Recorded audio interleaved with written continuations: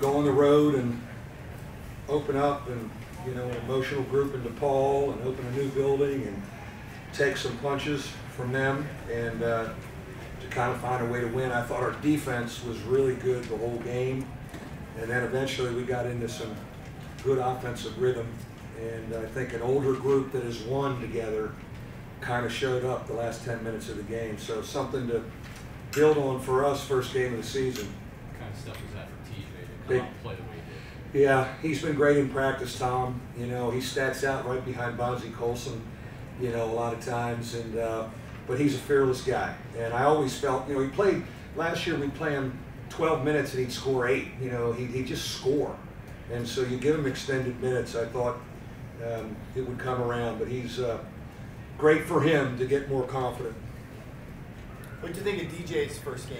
Fabulous. We got a lot to work with right there. I've been excited about him since the first day of practice. Not your normal looking freshman, obviously. Physically, what has helped him, he's the only freshman, and he's played with old guys now for 5 months. And they've taught him how to slow down and how we play. And I just thought his buckets were big buckets today. And so for him to play on the road and do well, I'm very pleased, and I think that should be a confidence builder for him. Coach, what did you think about the atmosphere? Great atmosphere. You know what? I saw Dave last night. We were coming into practice, and this is a beautiful facility. It's probably 20 years overdue. I told Dave that. He didn't comment, by the way.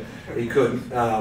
But this is what DePaul needs. And when they reached out a couple years ago, I thought, even though you're not supposed to open on the road and you're not supposed to challenge yourself, I said, it's bigger than that. DePaul and Notre Dame go way back, and we should come over here.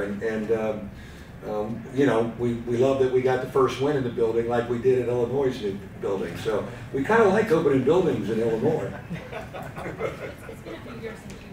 Where are you going to watch the football game, Coach? I'm sorry. I will probably get home in time to go. I'm going to go home and put my feet up because we have a game Monday. But I know we're excited to watch the Irish put it on the Canes tonight. Put it in the bank. I'm sorry, go ahead. Been a few years since you played DePaul, but do you see some steps that they're making? Yes, there's no question. They've got some shooting now. One of the things that was different as we were preparing for them, and Strus didn't shoot it well tonight, but he's a heck of a shooter. He's a big time shooter, and but they've got some guys that can, they've always been able to drive you, and we had a hard time keeping them out of the paint, and we got into foul trouble a little bit. They got to the bonus. But now they can get out. You used to be able to pack the lane up. Now they can kick it out and make some shots, and they're going to make more of those.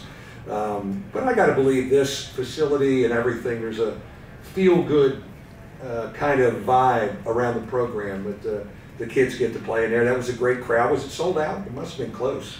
Yeah, that was neat. What did you think of Devin Gage? Very impressed physically. Again, it's his first time, right? This was his first start as a starting point guard. He's only going to get better. I mean, he gave Matt Farrell a tough time until about the last 10 minutes of the game. Matt couldn't do stuff on him, and he turned him over a couple times, and he drove him. I think he's a really good young guard. He's only going to get better. Coach, you just mentioned Matt Farrell.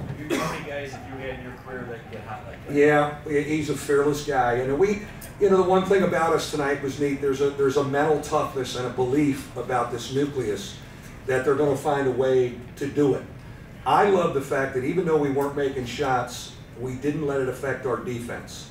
Other teams I have had have done that. We kept digging in and guarding, and then eventually we got on a heck of a run. I didn't know we made 8 threes in a row, but eventually it's going to kick in. Matt Farrell sets a great toughness tone. Bonzie started the season well after being a preseason All-American. What do you expect from him coming into this senior year? Sky's the limit. I thought he took good shots tonight. We got him stuff in the post. He drove it a little bit. I thought he passed. I thought his defense was excellent, and his defensive rebounding was fabulous with 13 rebounds. He lets the game come to him. I think he's understood that it's a long game, and if you're not getting shots for a while, just don't force it. We'll come back to you. And I thought we came back and kind of found him at the right time. He's such a unique player in terms of size and skill set. Do you think that's hard for other teams to prepare for? Very hard. You know, he's tough if you put a center on him, you know, because he can step out and he's a little quicker and he can shoot over him with those long arms. And if you put a forward on him, then he can kind of post you and overpower you. You know, I don't think he made a three tonight. He didn't. Well, he didn't.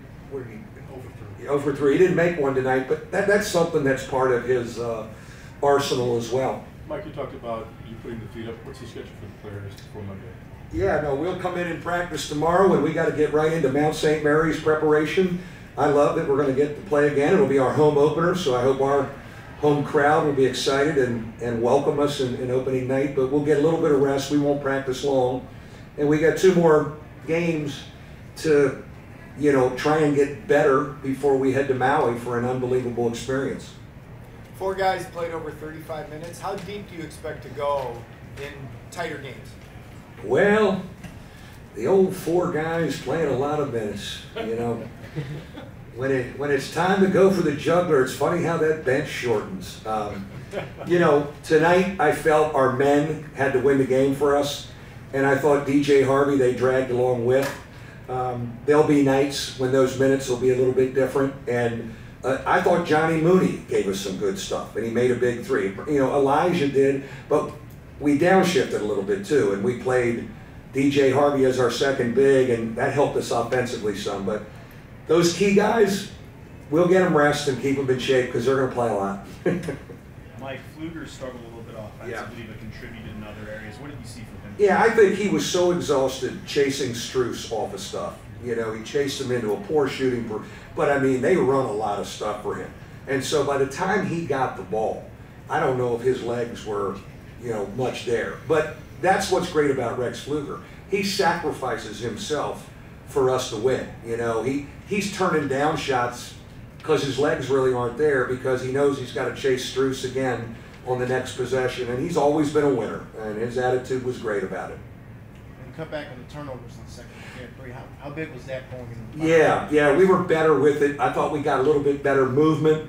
We didn't force some plays in the second half. And I think they got a little tired, you know, and that last 10 minutes, they got a little tired, and then we're just a little older, you know, and they're a little more inexperienced. This is new to them, and we're a little bit older, and I'm really thrilled of how we kind of figured out how to get it done on the road.